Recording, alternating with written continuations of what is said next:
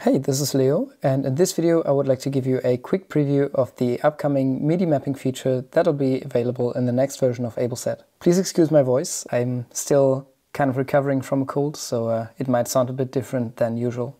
The MIDI mapping feature allows you to map incoming MIDI from any device to features in AbleSet. This has already been possible using the Max for Live AbleSet controller, but this requires either Live Standard with the Max for Live extension or Live Suite, which can be quite expensive, so I wanted to make this available as a native feature in AbleSet.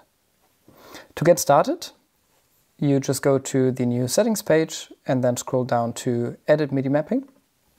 And here you see a list of available MIDI inputs.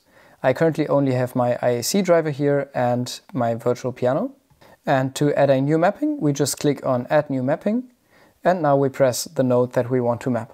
So in my case, for example, I'll take this low G here. Now this appears in the list of mappings, and I can now map a feature to it. So for example, I could map the play pause toggle to it. And now when I press this key, AbleSet toggles between play and pause.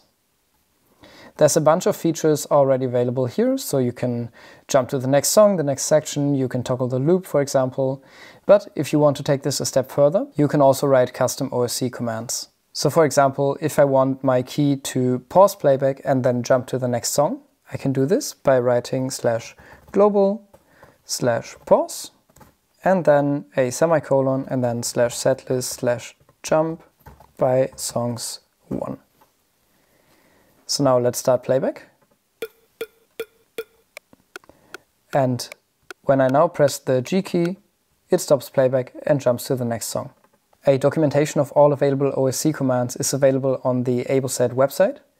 And this basically allows you to control every aspect of AbleSet using your MIDI controller.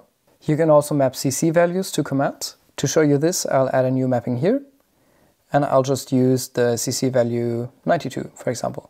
Now if I wiggle this knob, you'll see that the CC is being recognized. I can now choose which value I would like to map the command to. Let's say value 0, for example. Let's map this to pause. And let's do the same thing again and map value 127 to play. Now when I move this little knob here to value 0, AbleSet will pause, and when I move it to 127, so the maximum value, AbleSet will start playback.